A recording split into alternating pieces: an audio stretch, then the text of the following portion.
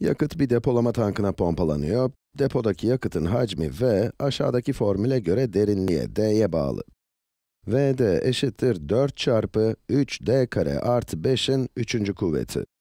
Burada D metre cinsinden verilmiş. Diyelim ki yakıtın derinliği olan D, saat cinsinden ölçülen zamana bağlı olsun. O zaman ne olacak?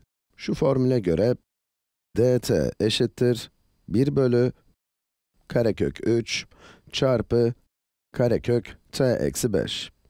Bu mantıklı. Bir yakıt tankına bir şey pompalıyorsam doldurduğum şeyin derinliği zamana bağlıdır, öyle değil mi? Ve hacim de derinliğe bağlı olabilir. Bileşke fonksiyonlar kullanarak depodaki yakıtı zaman cinsinden bir fonksiyon olarak yazınız.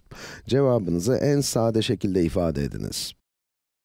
Burada hacim derinliğe göre bir fonksiyon ve burada da derinlik zamana göre bir fonksiyon olarak verilmiş. Hacmi zaman cinsinden bir fonksiyon olarak bulmak istiyoruz. Bunu bulacağız. Bunu vdt olarak alabiliriz. vdt. Bu bize hacmi zaman cinsinden bir fonksiyon olarak verir. D gördüğüm her yere d'nin zamana göre değişiminin bu tanımını yazalım. Böyle yapalım. vdt eşittir 4 çarpı 3 çarpı d kare. D kare yerine bunun tamamının karesini yazacağım.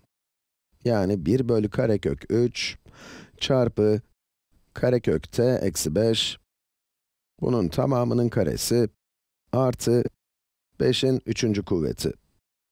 Bu umarım makul bir şekilde sadeleşiyordur. Bakalım, bunu kopyalayıp yapıştırayım da biraz yer açılsın. Evet. Tamam, şimdi bu şuna eşit olacak. Şuradakinin karesini alalım.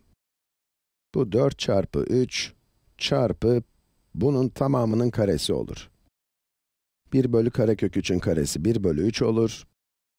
Sonra karekök t eksi 5'in karesi t eksi 5 olur. Sonra da artı 5 üzeri 3 var. Şimdi 3 çarpı 1 bölü 3 eşittir 1. Burada 4 çarpı t eksi 5 artı 5 kaldı. Bu güzelce sadeleşir.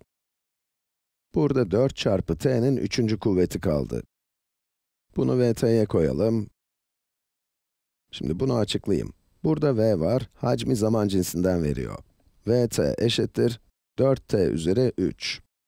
Bu, hacmi zaman cinsinden gösteren bir fonksiyon. Birazdan size hacmi söyleyebilirim. 4t üzeri 3. 4t'nin 3. kuvveti. Şimdi bu sorunun ikinci bir kısmı var. 2 saat sonra tankta kaç metreküp yakıt olacak? Cevabınıza en yakın onda birliğe yuvarlayınız. 2 saatin anlamı t'nin 2'ye eşit olmasıdır. T'nin saat cinsinden olduğunu söylemişler. T 2'ye eşit olduğunda hacim 2'nin 3. kuvveti olan 8 olur. 8 çarpı 4, 8 çarpı 4 eşittir 32. Bakalım doğru yapmış mıyız? Evet, doğru bulmuşuz. Şahane.